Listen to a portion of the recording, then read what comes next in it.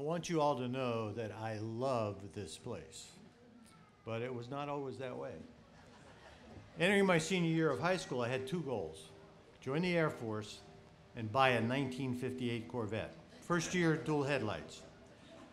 However, as the oldest of my generation, there was overwhelming pressure to attend college, supposedly setting a benchmark for my 3 siblings and 26 first cousins. So when I was called to the guidance office to meet a representative from Marietta College, a place I'd never heard of, I thought this might be an opportunity to get the previous generation off my back. After all, the application fee was $10. And now I would be able to tell everyone, hey, I applied. My scheme, however, failed, and the pressure to enroll continued. So upon graduation, I reluctantly made the decision to attend college. Since my application had been accepted, and since it was the only school to which I had applied, the college of my choice, Marietta. The first time I stepped onto a college campus was September of 1961, when Mom and Dad dropped me at the corner of 7th and Butler. I quickly realized college was not a good fit. I was poorly prepared, both academically and socially. Worse yet, my wardrobe was all wrong. I did not own a single shirt with button-down collar, navy blazer, or pair of loafers. It took a few years, but eventually I became a student, although never a scholar. Getting there took the personal interest and support of many people. Professors like Mary Steers, who after watching me struggle through 6 hours of accounting, suggested I might change my major.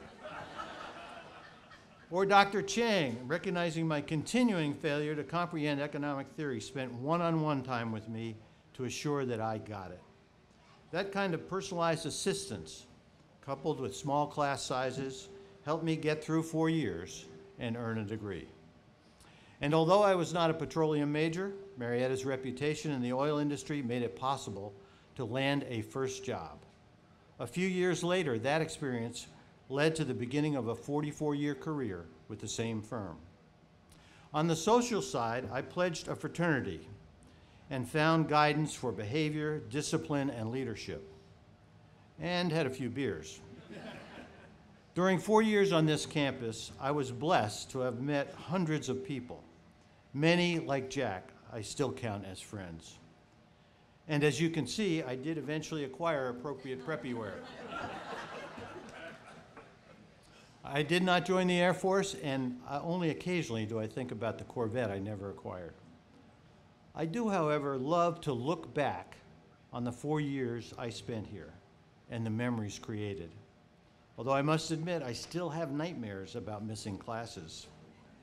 And I do love to come back to see what is new and what remains from my time on campus, to reminisce, to hear stories, tell stories, and to share experiences, hopefully with friends from long ago. If the Lord wills, I will be here in 2020 for my 55th reunion. The truth is, I have been a better alumnus than I ever was a student. And while you won't find me on any honorary donor list, I do actively try to support and give back to the place that I owe so much, Marietta College. Thank you for this honor.